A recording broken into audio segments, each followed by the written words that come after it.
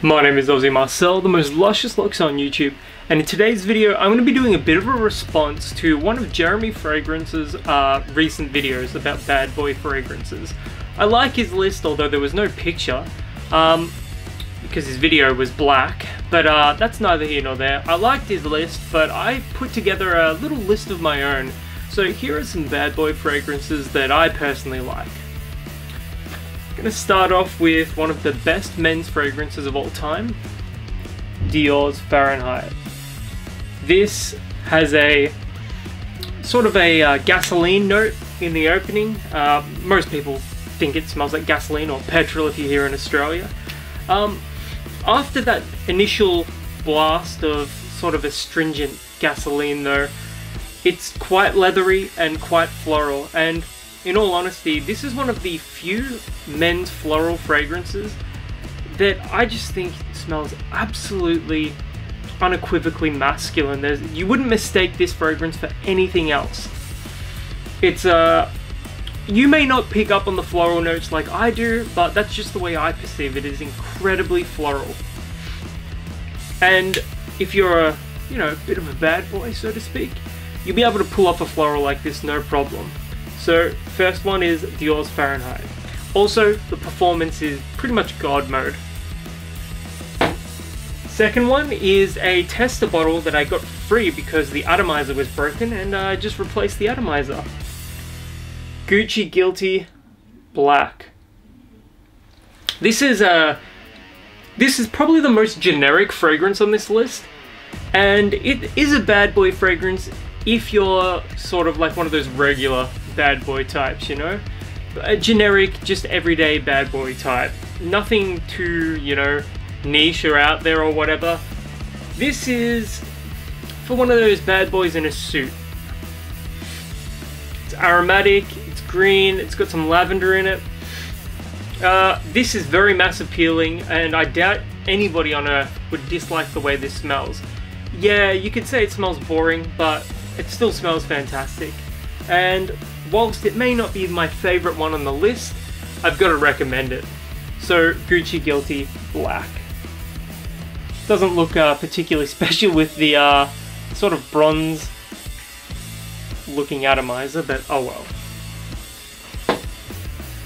Next up, I'm going to go with Bulgari's Man in Black. This has a really rich rum note to it, but it also has some spices. It smells a little Middle Eastern, it's Oriental. And actually has a list of the notes on the back. Oriental, amber, floral, amber rum, tuberose, leather accord, benzoin, and tonka bean. This is, I've got to say, one of those leather jacket type scents. I wore this to a Halloween party and I got some compliments for it. It is just a fantastic fragrance. Performance, even though it's an eau de parfum, isn't fantastic. You would expect quite a bit more, but that's not saying it's bad. It still performs. But yeah, it is a bad boy fragrance through and through, and I highly recommend this one. And as far as cold weather fragrances goes, this should be on your list anyway. Next up is something a little different. Yop Homme Extreme. This one smells like leather and chocolate. I would call it a gourmand. You may not have even heard of this one. It's not common. It's sweet and would suit a younger guy for sure. The chocolate pairs well with the leather, and it's just a sweet fragrance overall. Very youthful. Good for compliments as well. Maybe don't overspray it, and pretty much like anything else on this list, except Gucci Guilty Black, this is going to be a cold weather fragrance.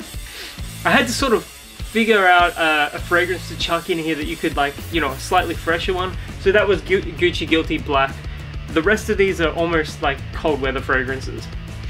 But yeah, Yop Homme Extreme, you can get this one for under 40 bucks in Australia, and highly recommend it if you're looking for a more playful bad boy fragrance.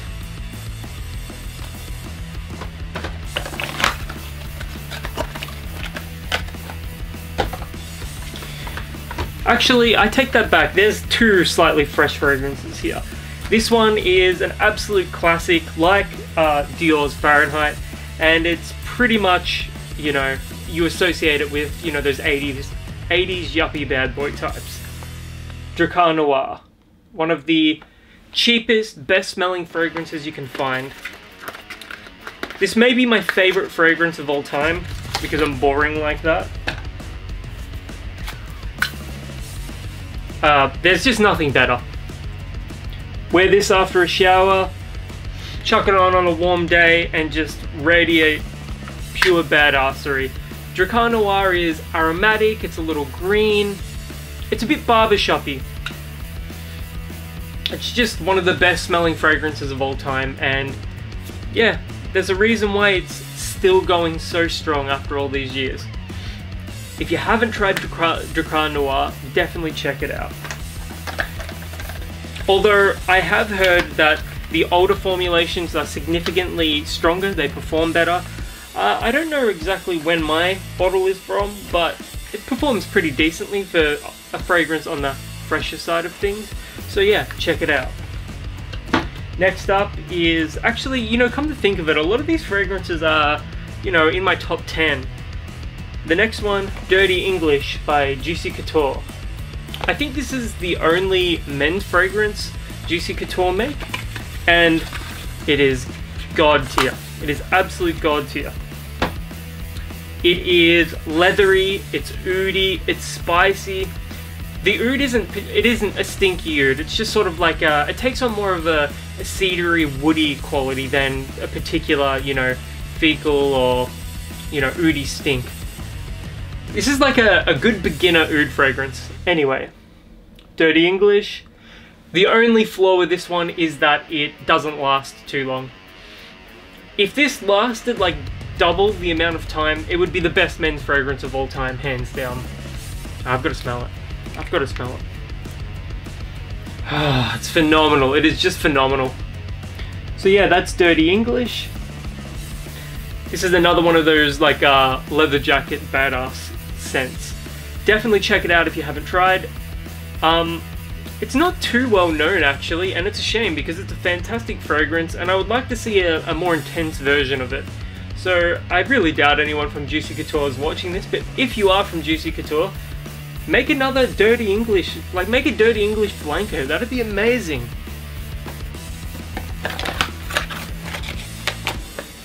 Next up, on the leather train again, Gucci Guilty Absolute, one of the most beast mode performing fragrances of all time.